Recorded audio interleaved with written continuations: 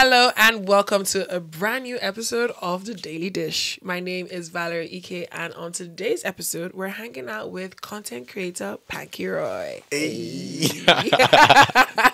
How you doing? Yeah, 100.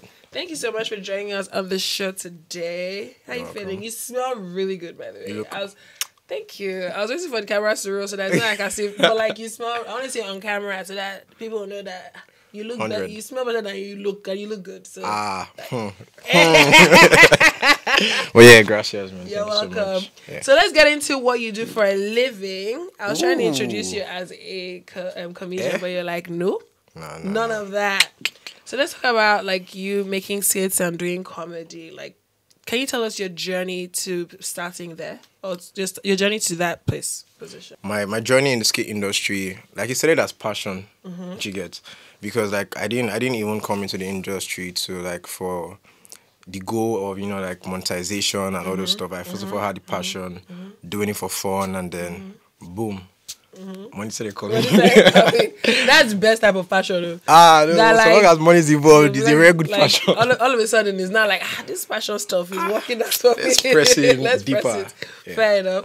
So who would you say your influences were? Like, if you could think of like comedians or content creators that you found funny, that like you're like, yeah, I would like to be like this person or should like this person. Who would you say? Home and abroad. Home and abroad. So my biggest influencer, basically all my ideas come from God. Okay. Yeah, so he just drops it and I make it happen. Really? Yeah. So now asking about your creative process, do you ever feel like, do you have to sit down and write it out, or like it just comes to you and then you're just like, okay, this is what I'm going to shoot tomorrow? I script a lot. Okay. So like when it comes, I write.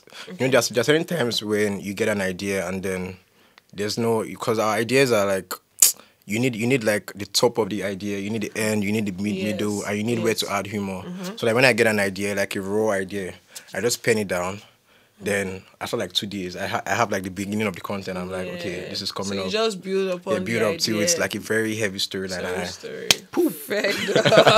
So we've talked about your creative process and how it's God given, and we love that for you. But now let's find out what challenges that you face as a content creator in general in Nigeria. Gang. Or on your rise, Seth, like things that like you were already sure of this PO and then something just. Okay, so there are many challenges I face, right, from cost of production. Okay. Do you get? And like when that year when we're actually like rising up, like most people didn't really see it as okay, look, this is a full-time job. Do you get? So like then cost of production was so high.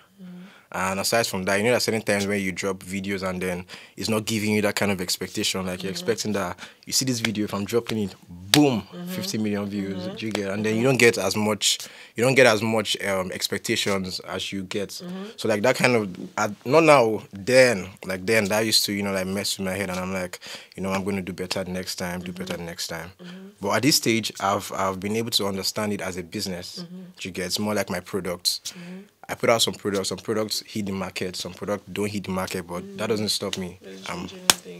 Yeah, still pushing. So let's talk about this product that you're selling. Yeah. So a lot of times, people want to demystify and understand how you're earning, how you're monetizing being funny on Instagram. I know we're talking about it and we're saying that people think that your numbers of followers translates to money in the bank. It doesn't. So can you share how you actually monetize the content that you create? So like social media has made it easier for us to monetize as content creators. There are certain platforms that pay a certain amount of money per videos and stuff. Plus there's also monetization through ads, through lifestyle, So, and then like endorsement deals. Basically we own the internet space. Yeah. Do you get? So there's always a job opportunity. You just have to position yourself and then keep increasing your value.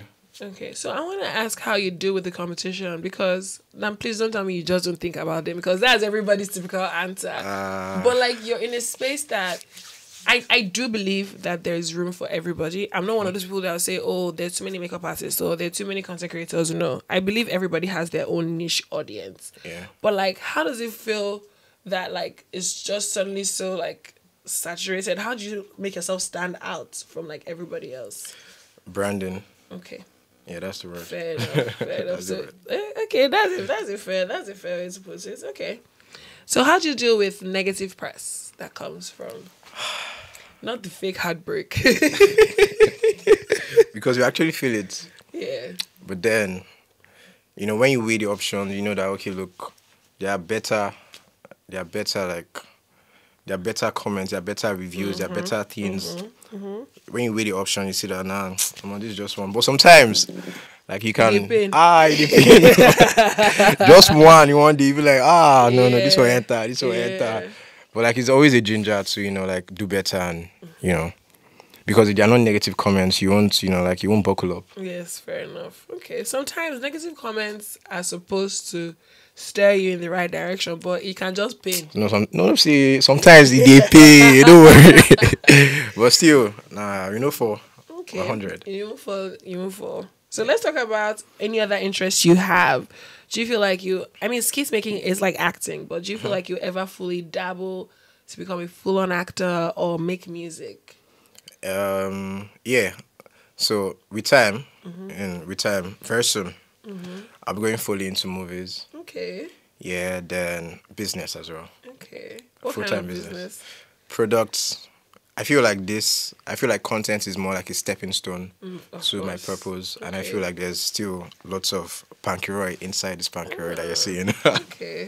I like that. So you're just all about selling yourself as a product. Yeah. It's like I'm the product, I'm the talent. I'm the powerhouse. The products are the talent. Yes. I love that. Okay.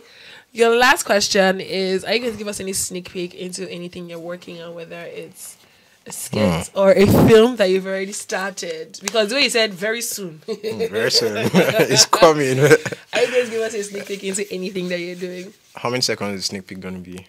Like 10?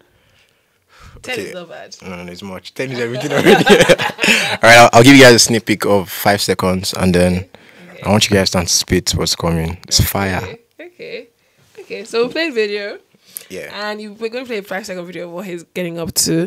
Do you have like a release date for this, or we're just going to be thirsting for it? No. I don't want to release a date yet. Okay, fair enough. There's still a lot of background productions going in. Okay. But it's worth it. Trust me. I'm sure it will be.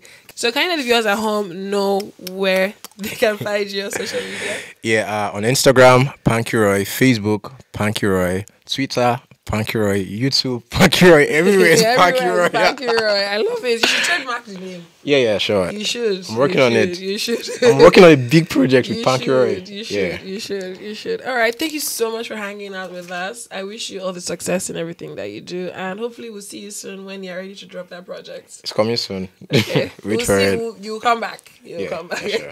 All right. For those of you at home, don't forget you can always join the conversation by visiting our Instagram, which is SpiceTV_Africa.